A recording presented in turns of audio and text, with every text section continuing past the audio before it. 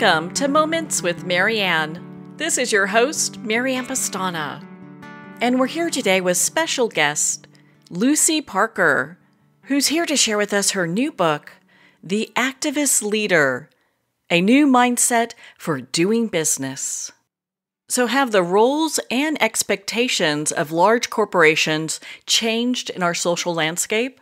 Well, today Lucy's here to address just that question.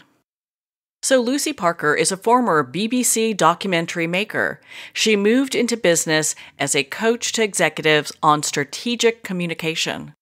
Today, she is well known as a top corporate advisor. In government, she led the UK Prime Minister's Task Force on Talent and Enterprise. So welcome to the show, Lucy Parker. Thank you very much. I'm delighted to be here. Thank you, Marianne. What an honor it is to have you here and to talk about this book. What was the inspiration for writing this book?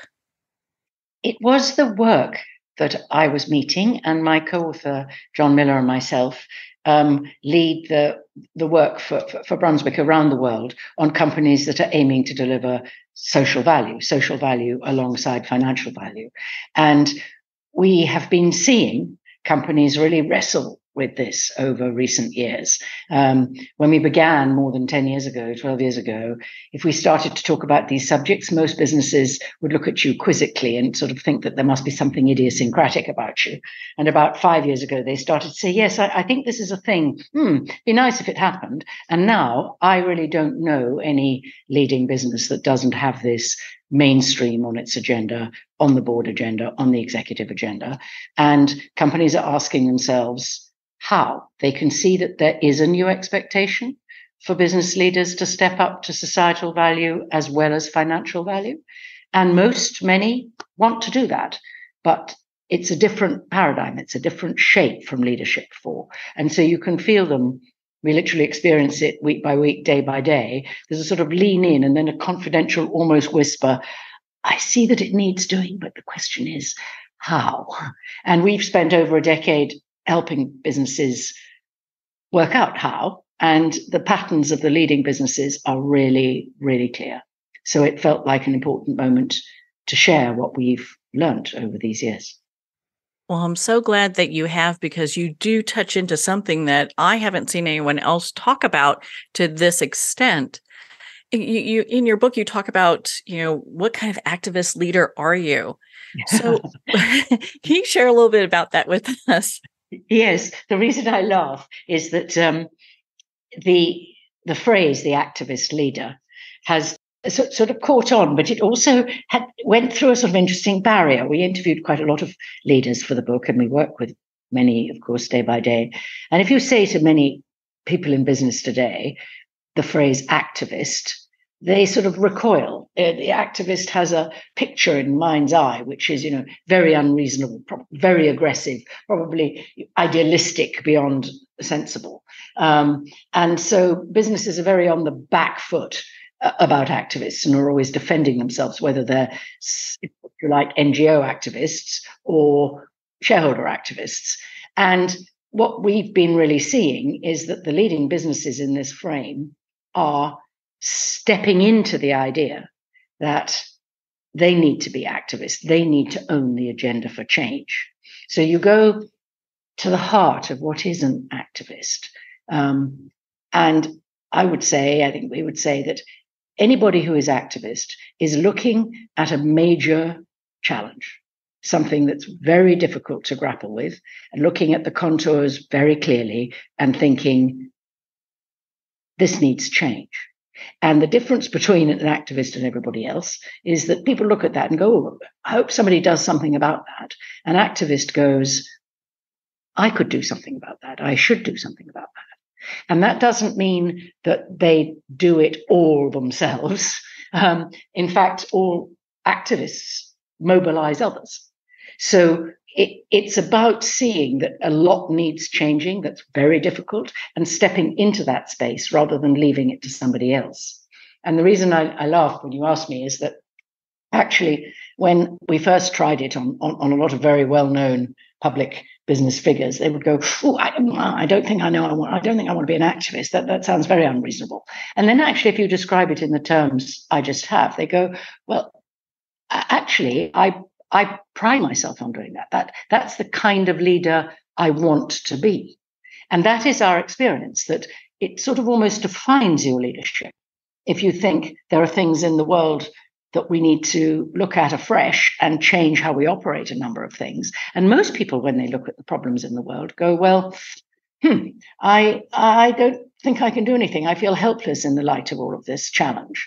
But if you are a leader in a big business today, you're not helpless. You have levers to pull. You have things you can do, decisions you can make.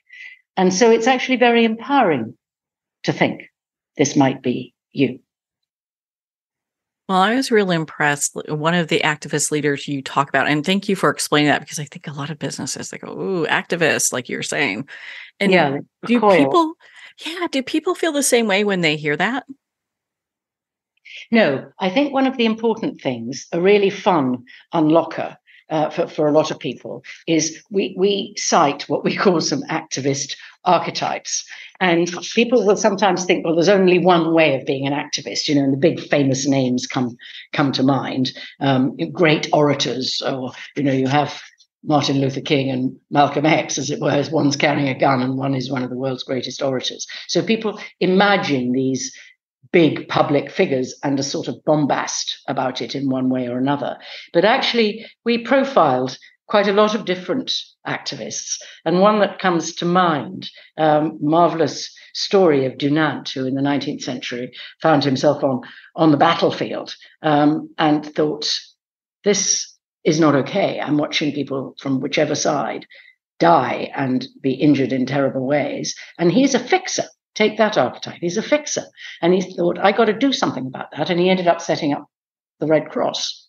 But then you look at somebody else who was, in fact, a lawyer who actually thought to himself, he was a lawyer, and he would on a commute, and he started to understand the plight of a lot of people who really had no human rights at all when they were caught in the wrong place in the wrong country with no human rights. And his insight into that led him to setting up Amnesty International. And one calls him a mobilizer. He had nothing except to mobilize other people's opinions, to get them to speak up, to get them to fight for people caught in really desperate situations. Or you could take Scylla Elworthy, and we call her a bridge builder, because she just very quietly found safe spaces for people to discuss what could be nuclear policy in a way when the world was really anxious about it. She was just quietly getting people together and finding common ground. So there's many ways of being an activist. It's what in your personality, what in your modus operandi would you call on to make change? And everybody has different traits, but it's useful to know that it isn't the noisy, aggressive version that is always the winner. So, why does the world need a new kind of business leader at this time? Well, I'm tempted to sound glib for a minute. Look at the world. I don't mean that glibly. I mean, I think we are living at a time of what we call multiple crises. Just come back from Climate Week in New York. The world gathers to talk about climate. Now, wherever you stand on the climate change issue and the speed and the direction and so on, actually, there is no business in any sector in any part of the world that isn't having to ask itself how to respond to the climate crisis. And everybody is just now waking up to biodiversity collapse. And I would argue that in a couple of years, we may well find that actually stands right there alongside climate. Well, many, many businesses end up in the soil. They make our food, they make our clothes. And the question of soil health and things like that are really starting to press in on the risk registers of some of the big companies. And that's before you get to water or the health crisis or the food crisis or inequality crisis, which since COVID has lit up. Well, now people would say, but these are all big societal issues. What's that to do with business? But actually, these major societal questions have now become critical business issues. Some businesses come at them via their risk register. There was a business, for example, in Italy just this summer, and we've all experienced an extraordinary summer for heat and floods, haven't we? An electricity company in southern Italy had to mobilize a huge amount of resources to cope with the fact that its supply went out. Why? Because its cables melted underground. Now, they weren't counting on that. They'd never seen the weather coming that meant that their supply cables would melt underground. And the cost of not having been ready for that is enormous. And indeed, the company and the governments around them were going, we just didn't think this would come this fast. So whether it's the crops are different, whether it's the water supply for your products, whether it's the concerns on human rights or living wage from workers, these issues are not just outside a business. They are pressing in on companies. And so how you look at them as risk is one question. How you look at them as innovation and opportunity is another question. But it's very difficult to argue these questions have nothing to do with the way a business operates any longer. On a bigger scale, how are things different for big business today? Well, I think when John and I started to do this work 12 years ago, we'd been working in the corporate sector for a long time, but we started to focus in on this arena. I think that if you raised any of these subjects, their leadership of the company would say, oh, yes, there's a few people who are interested in this, and they're sort of down the corridor, go and have a meeting with them. Now, this is absolutely on the executive agenda. I do not know any company in the world as a leading player in its sector that isn't having to work out how it deals with these questions. And that's a big shift, because the model and the approach for some decades has been very clear. Let's assume listed company for a moment, though, of course, there are other forms of company. But the picture has been very clear that you take a strong market position, you draw your money in from your customers, your consumers, and your key priority in the immediate term, get it to shareholders. And that has been the picture. Draw the money from the consumers and give it to the shareholders. And that's been considered to be the only form of fiduciary duty, really. When you look at the really multi-crisis world that is changing the operating context of business today, the expectation is that businesses will actually have to deliver societal value as alongside financial value, not one instead of the other, not social value and therefore not financial value, but together. Now, that is a new expectation. It's a new question for business leaders. And their stakeholders are starting to tell them. We often hear when we're inside a business, people say our employees really care about this. They really want us to be on the right side of these stories. Shareholders are increasingly looking at these questions. The assets under management that include some aspect of societal issues has grown exponentially in the last few years.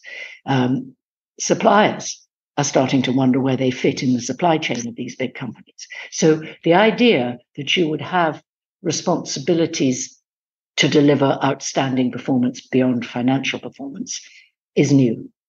And one of the things we do in the book is to map out the way companies go about that, the steps they can take to start thinking like this and start acting like this. Because, of course, most business leaders today, and there's many, many kinds of business leaders, not only the CEO, people who lead all parts of the operations of a business, have been trained more or less in really strong financial performance. They know what it is, they know how to deliver it, they know how to talk about it, they know what's expected.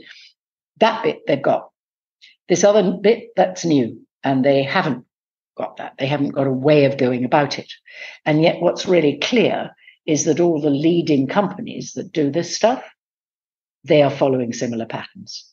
And because of what we were continually hearing, which is we're not sure how to go about it, it seemed sensible to start mapping it out. But that idea that financial and social value are part of what makes you a leader today, that is really different. So we talked about climate crisis and biodiversity. Those were mentioned. Do we have other crises going on at the moment? Well, yes. I mean, the water crisis is extraordinary. Um, I remember a few years back, it was very high on the agenda. And I think as climate started to rise on up, um, water sort of in the dialogue, if you like, in the public discourse, took a bit of a back seat, but is coming back in a big way. And you can see all over the world concerned about food. The food system is giving people a lot of concern, whether that's the nutritional value, whether it's the amount of supply to feed a still growing global population, whether it's the imbalance of some people who go to bed hungry still and some people who go to bed with too much of the wrong kind of food, and simply the supply of food systems around the world. And because of the climate crisis and the water crisis, the way crops are grown around the world is changing. And that's, of course, before you get to the health crisis. And that's really captured people's imagination since COVID. And the inequality of health outcomes and the lack of access for certain populations and the huge burden on health systems as these things come through and the new technologies promise wonderful potential new treatments, but at considerable costs. And again, that's before you take on board that the health crisis is in some ways only part of an inequality crisis that is a lot to do with access to other things, whether it's access to human rights, access to justice, access to broadband, access to education. And we saw the world light up, didn't we, after the George Floyd situation with Black Lives Matter. But by the time it had spread around the world, there were many different kinds of inequalities being expressed under that banner. So I think all of these are happening at the same time. And one of the things that really is confusing for business leaders is they're all connected and they were not on the radar screen before. We've had people who are, executives of very, strong traditional engineering companies say, I didn't ever have to expect to speak about abortion to my employees. These things all crowd in on the radar screen of an executive team today. And one of the things they say is, well, am I supposed to speak to all of them? Am I supposed to know what to do about all of them? What is mine to do and what isn't? And that's one of the biggest things that I think executive leadership grapples with is every day there seems to be a new thing coming in and they don't know how to orient themselves against the apparently never-ending flow. It would seem almost impossible to navigate through that. So, for a leader with an activist mindset, how do they determine these are issues that I feel that I can be on board with, and I'm not sure what to do with these? Yes. I mean, surely that question goes to the heart of it, doesn't it? And it's why we mapped out 9 steps, because really in over a decade, these things are proven to be the things, and you've so much hit on it. Number 1 is focus.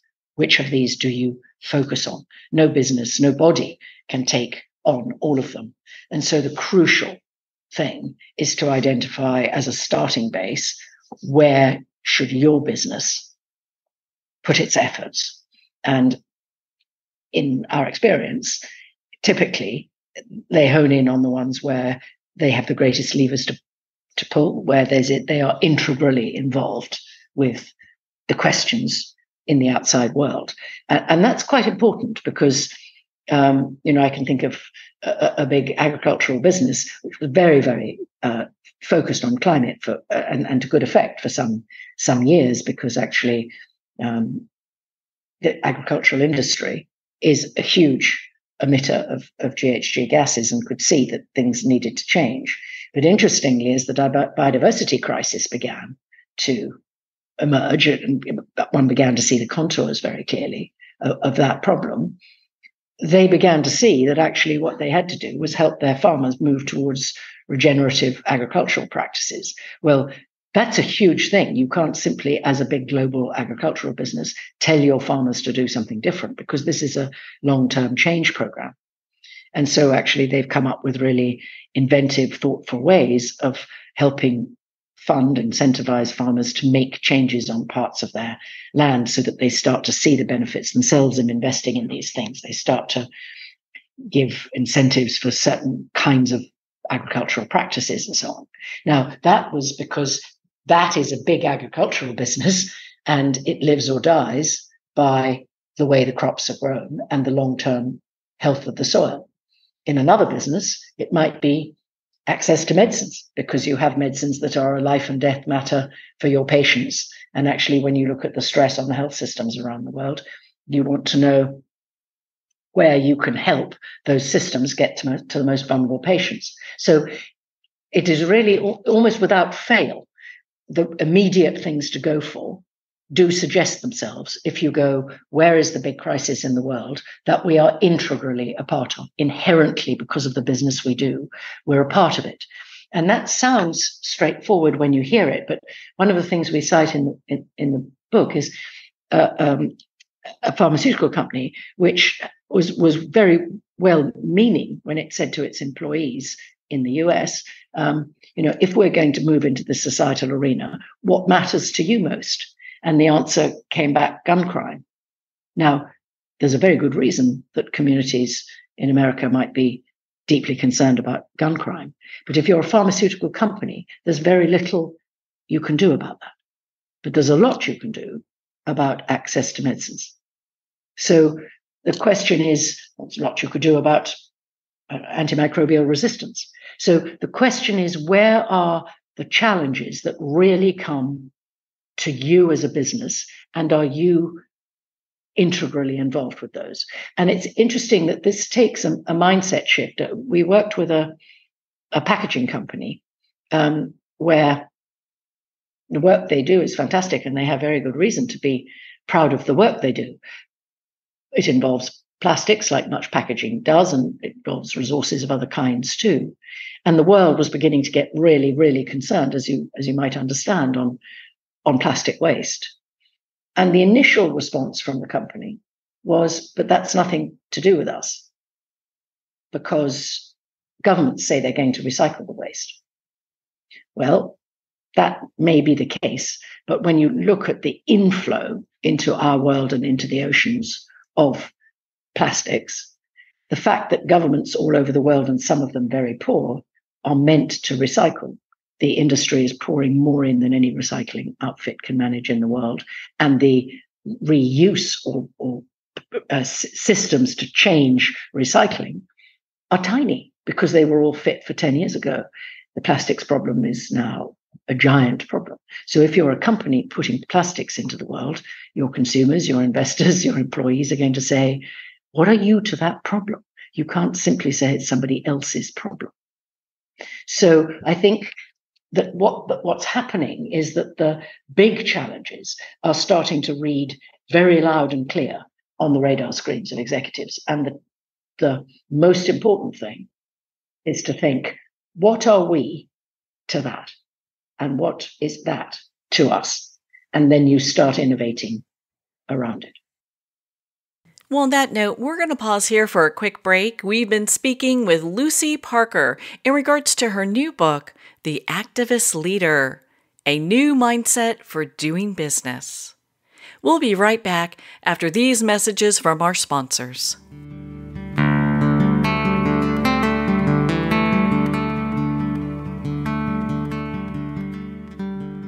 Dr. Richard London, who has 25 years of experience being known as the Man of Steel with the Heart of Velvet, presents the Life Wellness System, The Road to Yes, a mentoring system that brings you to becoming a wellness heir. Imagine having wealth, wellness, love, peace, and spirituality in abundance and balance now. Visit doctorateoflife.com or call 720-213-8021 for a free 15-minute wellness evaluation. Hi, this is Jana Wilson, author of Wise Little One, Learning to Love and Listen to My Inner Child, a best-selling prescriptive memoir in inner child healing. I'm also the founder of the Emotional Healing System. The inner child, simply put, is your feelings, both positive and negative. If you'd like to learn to love and listen to your wise little one, Pick up my book at Amazon or visit my website at janawilson.com. It's never too late to have a happy childhood. The first thing you need to know about me is that I love my kids, but they are not my everything. They used to be, but that's when my entire life fell apart. In order to pick back up the pieces, I had to put the love I have for myself before everything else, including my kids. I'm Jessica Dennehy, and I own multiple businesses. I'm a best-selling author, and I have all the strategies that I've used to make my life what it is today. And I'm going to teach you how to do them in my new book, Selfish is a Superpower. So go get your copy today on Barnes & Noble or jessicadennehy.com. Announcing a revolutionary tool for wellness. Scalar Light has the ability to enhance and harmonize your own bioenergies. With Scalar Light, you can get started in just minutes and begin feeling better the very next day. Scalar Light is a remote energy that gently and subtly works with your own body's bioenergies, increases pro-cellular wellness, and enhances your body's immunity. Experience the benefits of Scalar Light. Try a complimentary 15-day experience at scalarlight.com. In your hands lie ancestral patterns. These patterns shape how you think, what you struggle with, and experiences you love, your life pattern. We're going into the latest neuroscience of biological hand analysis, a realm beyond palmistry where science and the soul entwine. Hand analysis is the latest method to transform lifelong patterns. I am Master Hand Analyst Brent Bruning. Join us and visit thepowerinyourhands.com. Looking for a page-turner? Cozy up to a fantasy adventure romance trilogy with The Girl in the Toile Wallpaper by Mary Kay Savarese. The second novel in the Star Writers trilogy, The Star Writers Club, is coming soon. Take the journey. Connect with Mary at www.maryksavarese.com. Her books are available on Amazon, Barnes & Noble, and all indie bookstores. Pandemonium. Fast forward 20 years. A U.S. president seizes control of all U.S. missiles, the power grid, the banking system, and every computer in America as he hides in an underground bunker. Pandemonium, a captivating sci-fi thriller where a hidden war, psychics, aliens, artificial intelligence, and transcendental love collide with the latest media technology. Pandemonium, live to all devices. Get your copy on paperback or digital. Free sample at getpsychic.org. With Breath Hub, you'll experience the transformative power of breath as it harmonizes your body, mind, and spirit. Recommended by experts in fitness, sports, psychology, and medicine. Meet the scientific way of being well. Breath Hub. Breathe better, live better.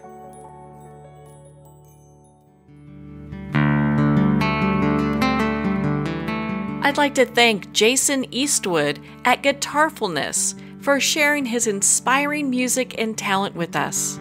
His music is known worldwide for cultivating atmospheres of harmony, inner peace, and clarity. Visit Jason's website at guitarfulness.com. Join his newsletter, be part of his community, and download his music.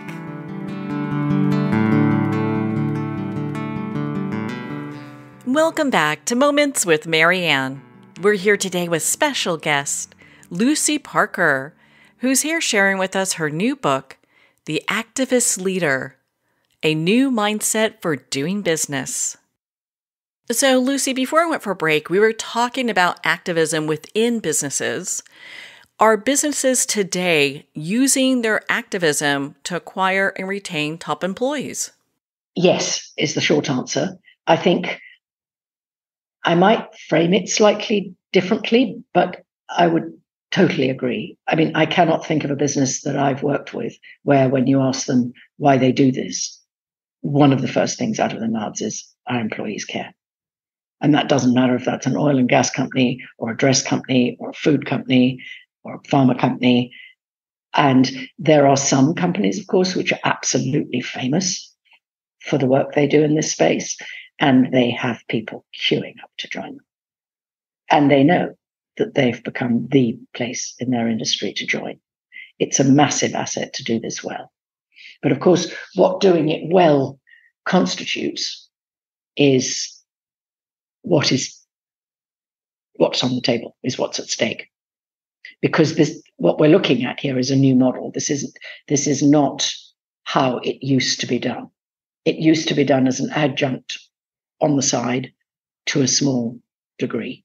The leaders now are acting to a scale commensurate with the size of the issue in the world, the crisis, and commensurate with the scale of the company that they are. And that's because a lot of business leaders say to us, won't we get accused of greenwashing? And our experience is, if you are acting to a scale that's commensurate with the size of the problem and commensurate to the size of the company, and you're not saying, we're good, we've got it licked, we've got it wrapped up. You're going, this is a big crisis. Our business integrally makes it part of it. We're doing this. We hope it's a contribution. If that is the magic setup. And it really keeps you on the road, and it keeps the employees doing it. If you speak ahead of doing, no, let me correct myself. If you speak and don't do, you're in trouble, because the world will come after you. What people want is demonstrable proofs that companies are acting. The reason I corrected myself is, in this space, one way of winning is to recognize the scale of the problem and to recognize that you are in a position where you could make change, you could help, you could do things. And very often you're stepping into a space where you can't yet prove it. You have to say, we intend to, and then follow up. So I was wrong to use the phrase ahead of. Sometimes you are speaking of intent, and then you'd better get busy doing. I mean, the thing is, nobody in the world has these answers. So the courage you should take is where the whole world is looking at these questions. And if you're a big company, you're integral to these questions. And people are looking for solutions. So the opportunity is to be not just not seen to be part of the problem, but seen to be part of the solution. But genuinely to move. All big businesses, we are all individually also part of these problems. This is not a blame game, unless you choose not to act now. As if you pretend it's happening over there and has nothing to do with you, then that can be an issue, I would think. That's right.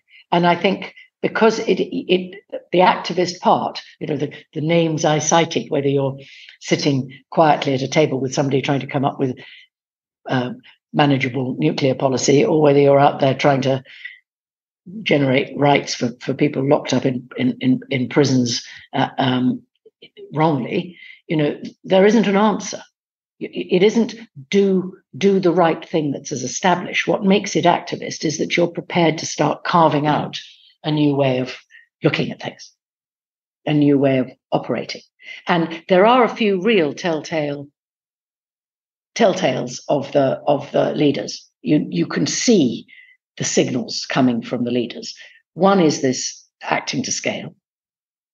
Another is all the leaders in this space today are driving for systemic change. That's the differentiating factor. If you wound the clock back, say 5 years, maybe a bit more, take water, which we mentioned. You would meet a company that goes, oh, we're very, very good on water. And you say, tell us how, what are you doing? And what they mean is, what they had meant was, we're reducing water use in our organization. We're reducing emissions in our organization. We're paying our employees with these kinds of benefits. The leaders today see that all of these questions are big systemic questions, and they're using their scale, their influence, the fact that they are big system players themselves, that they are system. They often are practically the system. They're using their levers to help drive system change. That's what makes a leader today. Are corporate investors demanding more of businesses more on a societal level today? Yes, they are. Of course, and particularly you hear in America, this is a very conflicted area. I think there's a lot of dialogue. ESG is over, you see on one page, oh, ESG is the new thing, or ESG is finished now, or and there's obviously a lot of very strong voices lining up against what is known as an ESG agenda, and there's also a lot of people shifting their language about ESG. I think if you look at it in a more measured way for the longer term, what you are seeing is this is about the delivery of long-term sustainable profitability. This is about risk mitigation. This is about taking the opportunity for innovation. So investors are starting to say, if you're in a company that is producing palm oil, there is no way that this is not going to be heavily regulated all over the world, that consumers are disassociating themselves from things where they can see the palm oil, that there are new technologies, putting eyes in the sky, satellites that can literally show to the point of a tree practically where the deforestation is coming from. This is all going to be highly visible. So the more data there is, and the data is growing all of the time, the more investors are going, show us where you are on these questions. So plastics, for example, interesting. Coca-Cola was self-avowedly the worst plastic polluter in the world. They decided they needed to act on that. They're in 160 plus markets. They had no data on it. And they said, we need data in every single market about where our plastic waste is going. And so they started to publish annually a report on the 160 markets. Where is the waste going in plastic? What are they doing about it? Where are the plans? How are they inventing new forms of plastic? How are they working with partners to change the bottling into different kinds of bottling which can be recycled more easily? This is a total systemic approach, but it's driven by having the data in the first place and the transparency. And one of the challenges that's often brought about whether or not investors are asking for this kind of information is, but the data's inadequate. Yes, it is inadequate at the moment, but actually the activist leadership teams are helping to create the data, are helping to go, we need to report on this in the long run, so let's see what we can do to make the data more and more reliable. So the convergence of ways of looking at this in the investor population, the increasing data, the increasing call out for transparency is meaning that the anxieties people have about it will be dispelled over time. But what's actually happening is that the long-term pull, the current towards needing to be able to operate better within this context of massive societal challenges is part of how you need to approach responsible, long-term, sustainable profitability. So yes, investors are starting to go, where's the data? Where's your track record? Why aren't you doing as well as somebody else in the sector? Why aren't you reporting on it? So it's going right to the core of what a business is expected to deliver good performance on. Earlier, we talked about the 9 steps in thinking like an activist, and we talked about focus. Can you share with us the other steps that there is? Yes. Why don't I try and do it very briefly, or I'll keep you here all day and night. I think we say pretty firmly that it does begin with focus. It begins with where in this multitude of things you could focus on, could you make the biggest difference? And you want to be clear on why that matters to you and what you can do about it. But that then goes to perspective, which is the second thing. If we were to be light about the language for it, we positively differentiate between the corporate mindset and the activist mindset. I've sat with many companies where they sort of smile ruefully when you go, yes, you can recognize the issues in the world, but if you're recognizing them with a corporate mindset, you're very often in a sort of citadel standing on the parapet and you're looking at these issues hove over the horizon and you're trying to squash them. You're trying to keep them out of the organization. You're trying to minimize them because you're looking at them as their impact on you. How do we minimize their impact on us? Where in this mindset where you need to deliver societal value alongside financial value, you step out into it and go, yes, that issue, that's a big issue. And we're analyzing and working on what we are to it and what it is to us. And we'll work with you in common purpose to do it. Actually, we were speaking a moment ago about palm oil. Palm oil is like that. Classically, the companies have gone, well, we don't deforest. This must be happening somewhere else. And increasingly now they're going, there is still a deforestation problem in this industry. What can we do to disclose where the challenges are? How can we work with the supply base to change it? And that demands that you listen to the perspective of the people who actually know about deforestation. So this thing of stepping outside your comfort zone to understand what the real concerns are on this issue in the world actually informs and fuels your ability to be an activist. We've been talking about biodiversity earlier. I don't know if you've seen what Walmart's done on biodiversity. Extraordinary. And of course, pollination is one of the biggest issues in deforestation. And they're asking their suppliers to work with different agricultural practices. 2,000 suppliers they brought together to say, you need to understand about pollination. You need to understand about soil health. And they educated their suppliers in the same way they'd educated themselves. And then they said, that's why we're asking you to change your agricultural practices. They started first with an understanding of the issue. And I can't tell you how many business leaders I've met who, when they take the reins in a serious position, go out and talk face to face with the people who are most campaigning on these issues and say, explain to us the world you see. It really fuels your ability to make common cause and look at the issues afresh. Then the third is pivot towards the problem. Actually, don't ignore it. Don't say this has nothing to do with us. Pivot towards it and go, that problem you're pointing at, we agree it's a big problem. We're going to try and help. And that's adopting that mindset that you might have levers to pull. Then ambition. You've got to have a big ambition, and it fuels your ability to change things. Most of the big businesses in the world have been created by a big ambition when the business was small. And of course, Apple's made announcements just very recently about climate. But one of the ones that really impressed John and myself, which we feature in the book, is they were wanting to produce their laptops with much less impact on natural resources. And that meant recycling aluminium.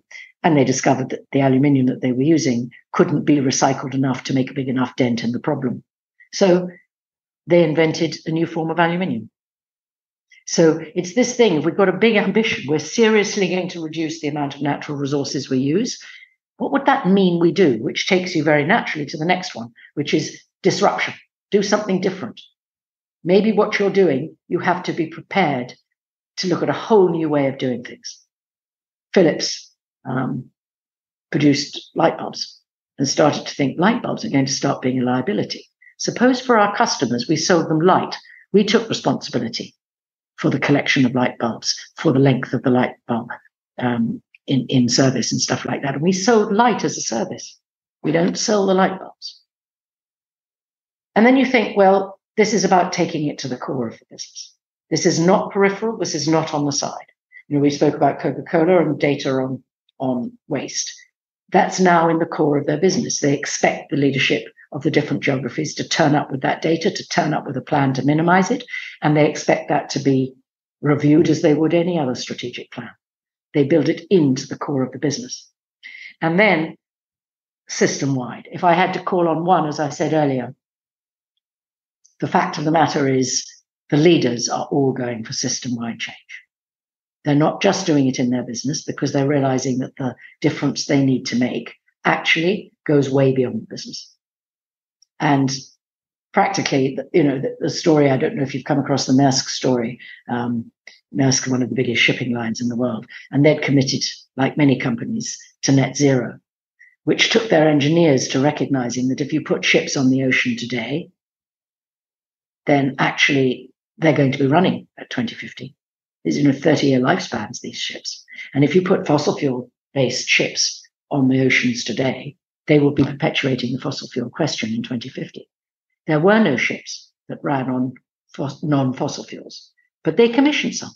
You know why there were no ships that ran on things other than fossil fuel? There wasn't enough non-fossil fuel supply.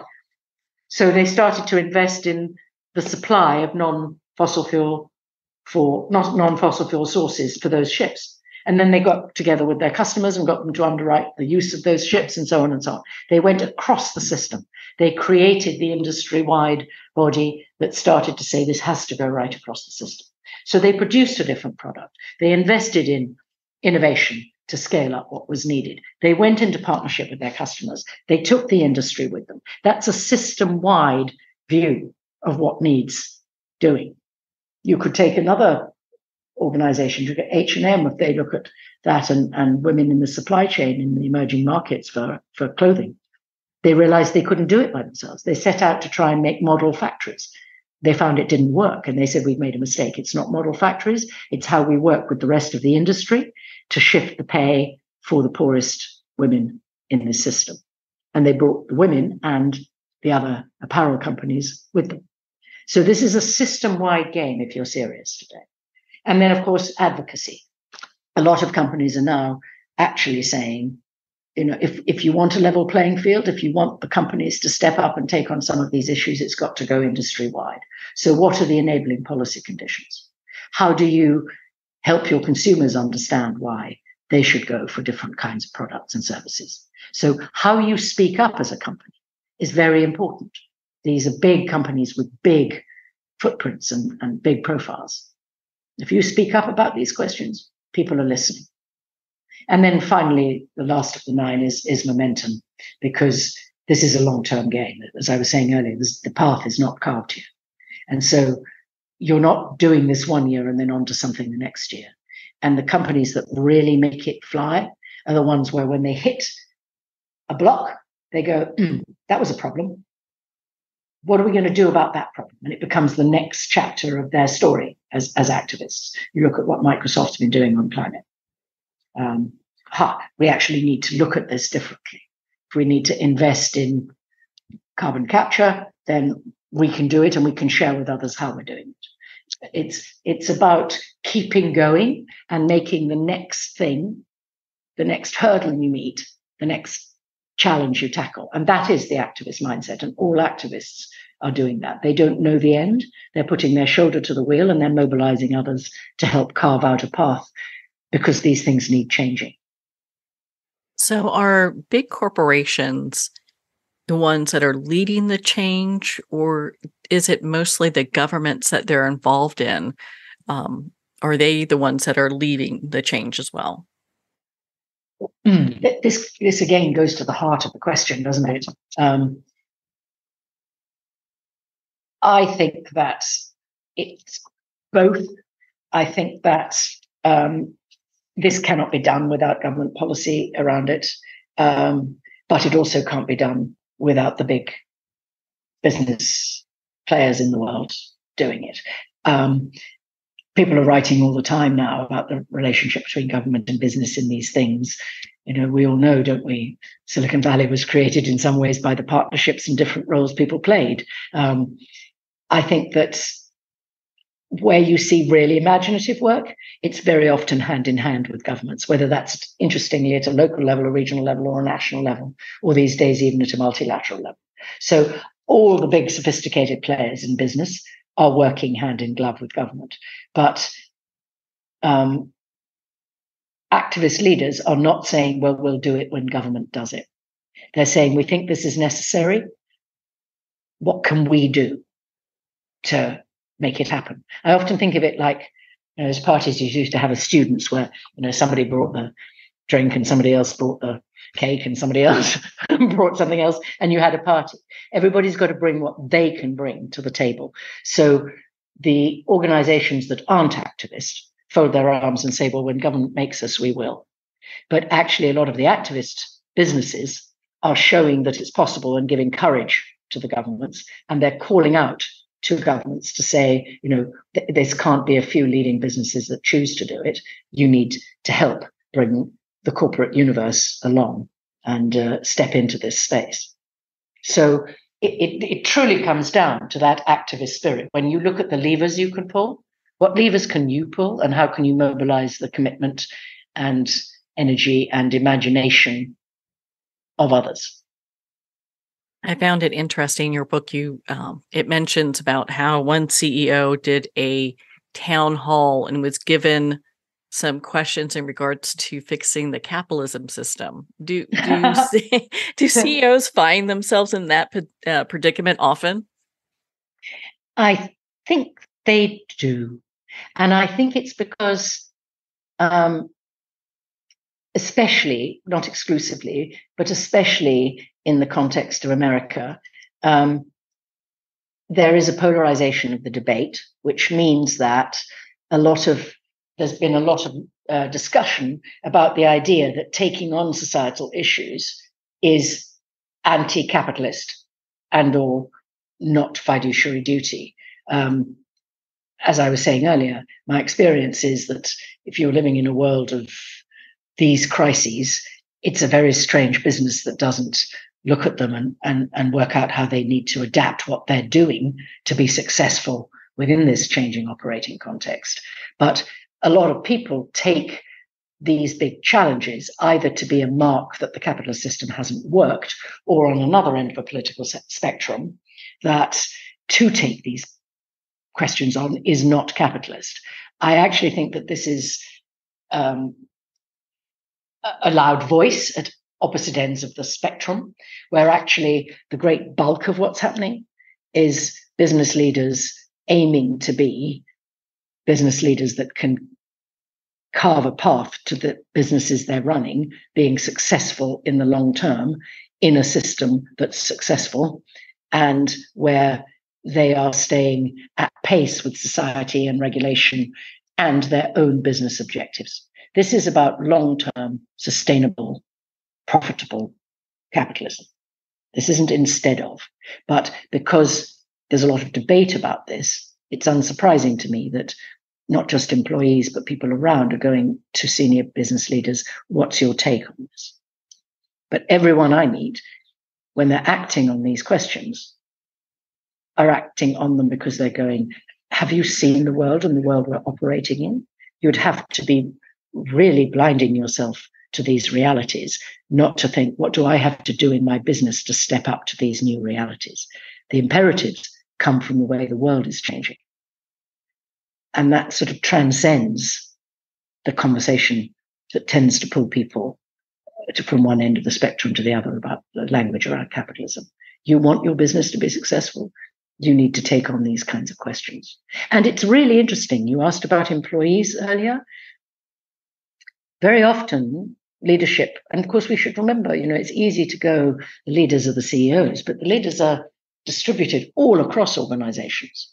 And, some of them are in purchasing, some of them are in human resources, some of them are in the R&D department. There's leadership positions all over the place. And people are very concerned now about future leadership and young leaders.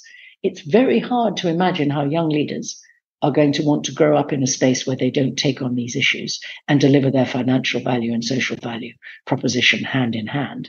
And today's leaders know that. So you often hear from them that their younger employees and their children often are saying, where are you in this?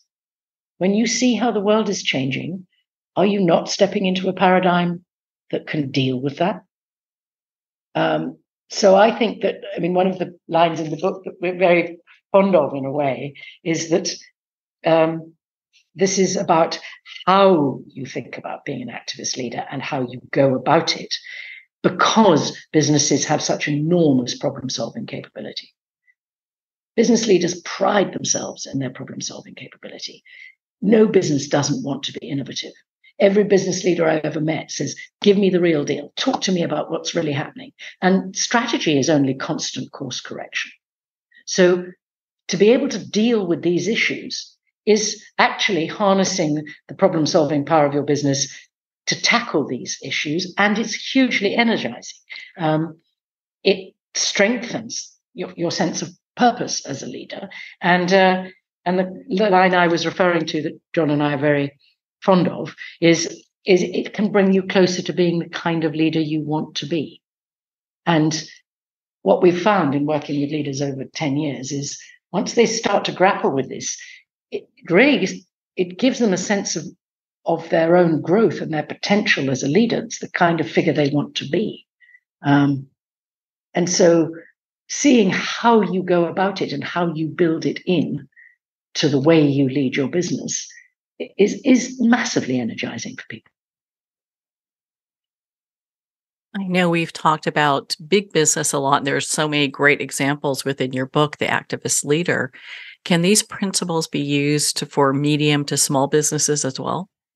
Yes, they can, and of course you're so right to touch on that, because we are writing a lot about big businesses. There's a very obvious, natural way. I was citing Walmart earlier, gathering 2,000 suppliers and saying we need you to change the game on agricultural practices. It's very often that leaders of smaller businesses, their growth is part of the supply chains of these big businesses. And what you see is a lot of very powerful symbiotic innovation where companies are looking for their supply chain to find solutions on the front line and then scale them. So what you see is a lot of big businesses working hand in glove with smaller businesses where they can support them in creating innovations that then get scaled. The other thing is that, of course, a lot of smaller businesses are increasingly seeing that their growth is dependent on how they step into these new realities. All over the world, there are food businesses being created that are trying to tackle the food system challenges we have, whether it's growing food in a new way or producing produce that goes on shelves in supermarkets in a new way. That the entrepreneurial innovation that is coming out to tackle some of these big businesses is another form of small businesses almost showing the way to big businesses. And then, of course, another very powerful potential of small businesses is we touched a little bit on the question of inequalities in society. And so many of the facets of inequality show up in local communities. And a lot of small businesses are very rooted in the communities they grew out of. And there are very many pragmatic, practical, useful ways in which those businesses become part of the sort of prosperity and social cohesion of the communities they operate in, whether that's the way they offer skills or the way they recruit, whether that's the way that they support the most vulnerable in those communities. The way that small businesses behave as a hub in their communities is getting more and more traction as people are trying to find ways of cohesive societies under cost of living pressure and long-term questions about access to some of the most fundamentals in life. So whether you're part of a global supply chain or at the heart of the local community or entrepreneurial in the face of these new realities, finding new ways of doing things, all of these principles exactly are mirrored in the world of small business and enterprise and social enterprise. Well, Lucy, thank you so much for taking the time to be on the show with us here today. It's a great pleasure. And I do feel that these questions are the questions on minds of leaders all over the world. And we're honored to be part of working with them on these questions. Well, thank you, Lucy. It has been such an honor to spend this time with you and to talk about your new book, The Activist Leader, A New Mindset for Doing Business. The Activist Leader is available to Amazon, Barnes & Noble, and all indie retailers. And remember, support your indie bookstores. You can also purchase this book directly from the publisher, Harper 360, at harper360.com. To learn more about Lucy Parker and her work with The Activist Leader, visit theactivistleader.online for more information and to be part of her community. Well, we're at the end of our time today. I'd like to thank everyone for tuning in. You've been listening to Moments with Marianne, where we make every moment count.